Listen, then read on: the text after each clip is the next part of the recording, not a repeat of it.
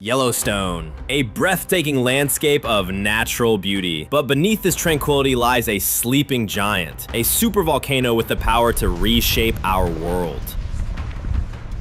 Imagine you're there, when suddenly, the ground begins to tremble violently. A magnitude 7.0 or higher earthquake, the first sign of the catastrophe to come.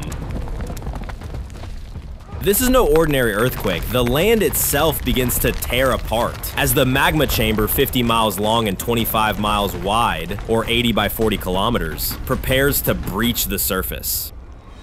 And then, boom! An explosion releasing the energy of over 1,000 atomic bombs, blasting an estimated 600 cubic miles, or over 1,000 cubic kilometers, of ash and rock into the atmosphere.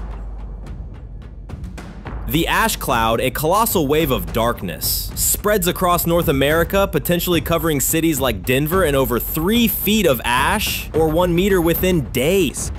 A volcanic winter descends. Global temperatures could plummet by an average of 18 degrees Fahrenheit or 10 degrees Celsius, and this devastating cooling effect could last for over a decade. With sunlight severely diminished, photosynthesis is drastically reduced. Most crops in the northern hemisphere would fail, leading to a catastrophic global food crisis.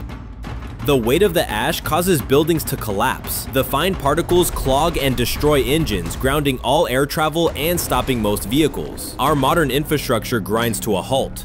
Gases from the eruption mix with atmospheric water, creating deadly acid rain that poisons nearly all open water sources and kills remaining vegetation. The luckiest survivors would retreat to underground bunkers or sealed habitats, as the air in many regions would be filled with fine glass-like ash, making it dangerous to breathe without protection. The effects are global. Monsoon patterns in Asia shift dramatically, causing widespread floods and droughts. The entire planet's ecosystem is thrown into chaos. Over the years, a prolonged volcanic winter could accelerate a global cooling trend.